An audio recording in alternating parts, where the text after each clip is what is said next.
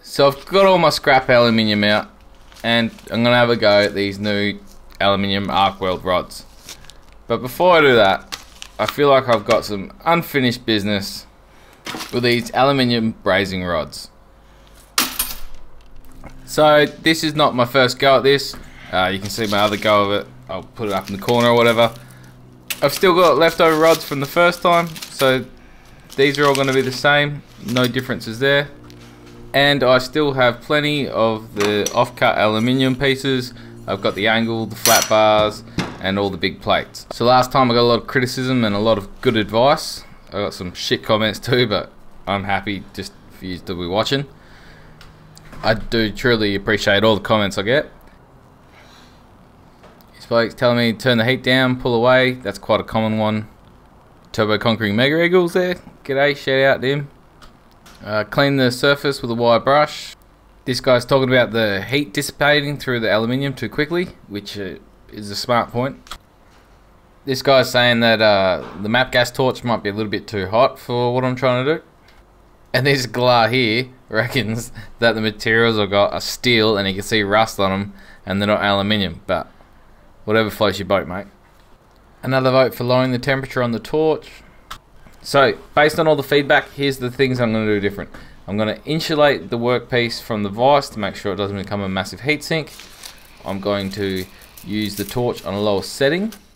And I'm going to step up my weld prep. Last time I just used the flap disc. This time I'm going to use wire brush, sandpaper, and then the acetone. So, what we have here, I've got two offcuts of a refractory brick, which I took from my mini forge project. I've got the two pieces of aluminium, small pieces. This here is to make sure my vise doesn't become a heat sink. That was one of the main complaints. As you can see, I wire brush, sanded, and chemically clean these, ready for welding. So we'll give it another go this time and see what happens. Alright, so I've got map gas again, same canister as last time. Nice flame, and I'll start from here.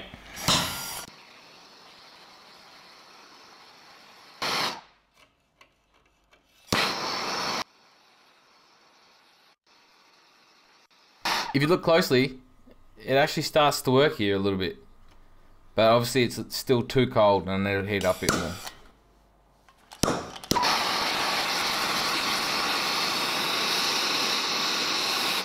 And it was at this point where she started just going in buttery smooth, so I knew I was having a bit of success. And it's actually working. I was very surprised. Compared to last time, I've not had another go in between. So straight away from all the failure I had last time, a few tips, and here I am now. But the rod did stop working. It worked for a little minute and then just stopped working. So obviously I still got a few heat issues going on. So now set up, I've got a little bit of pipe and a little bit of angle, essentially like this. I'm going to try and run a bead along there. That'll allow me to put something in there and see how strong these are since I finally got them working.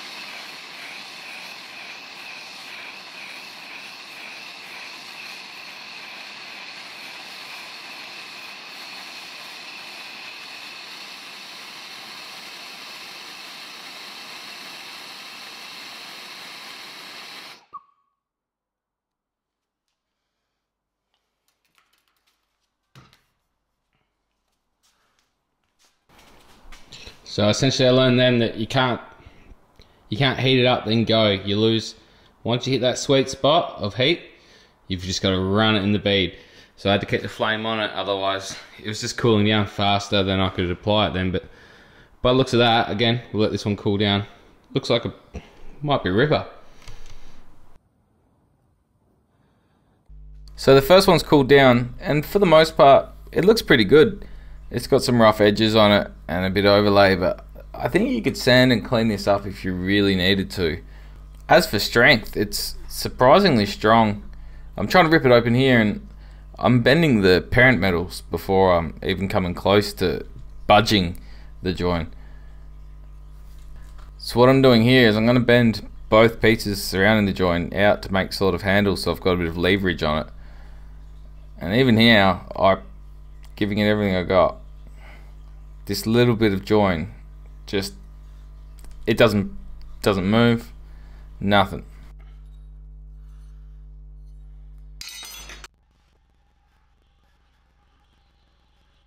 So this is the tube on the bit of angle after I threw it through the buff wheel.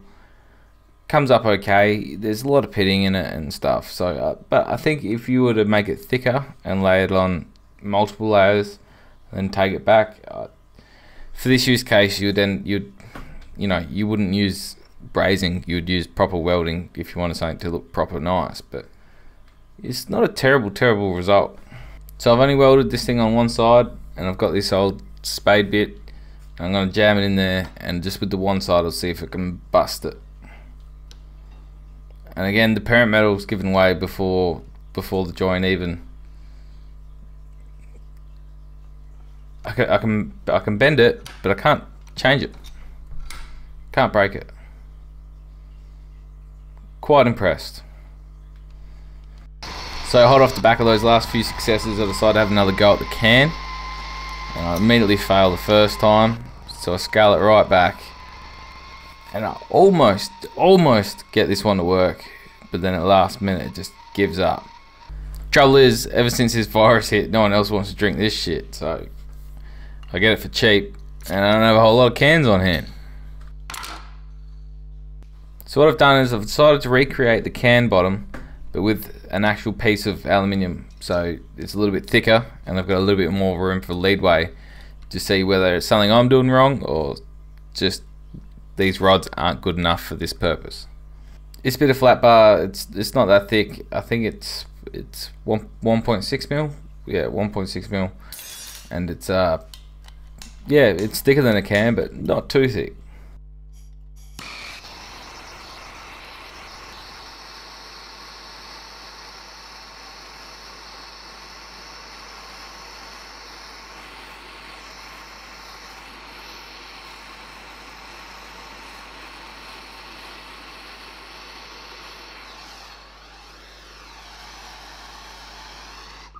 So what I just noticed here is the piece of bar actually started to deteriorate and bend under the heat before the rod did. So while I was trying to test it and rub it on the piece the whole time, the piece might have been hot enough, but because the rod was so cold, it had to be brought up to temperature first. And I know you're not supposed to heat the rod, but that little bit of preheating made it go in and made it work really well. So maybe I could give that another go on the can. Alright, here goes nothing. Hopefully Coke's got a little bit of a thicker bottom to it. Let's give this one a crack.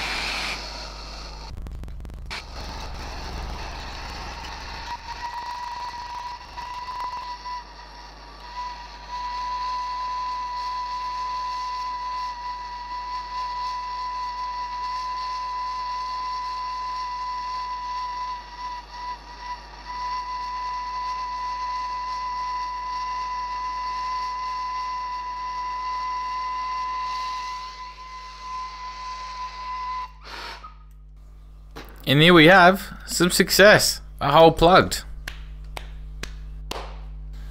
I did notice that I was maybe overheating the rod in the first place, but look at the job. Job done. Winner winner chicken dinner.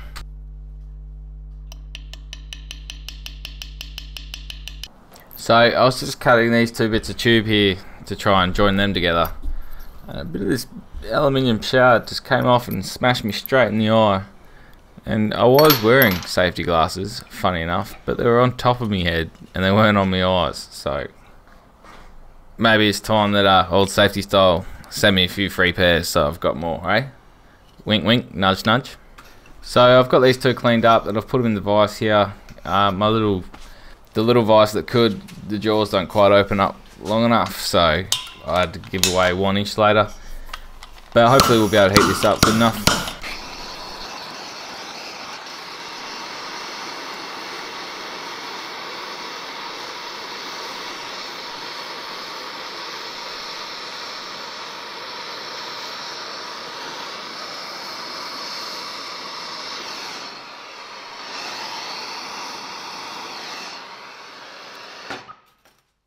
So all in all, I've done a complete 180 on these things.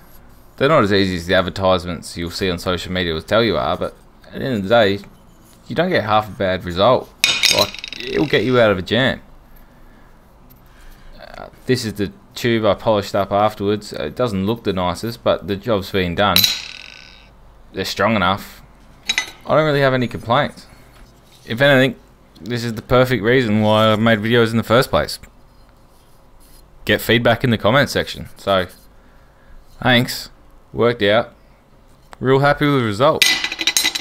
Now I'm really excited to pull out the arc welder and use the big boy rods tomorrow.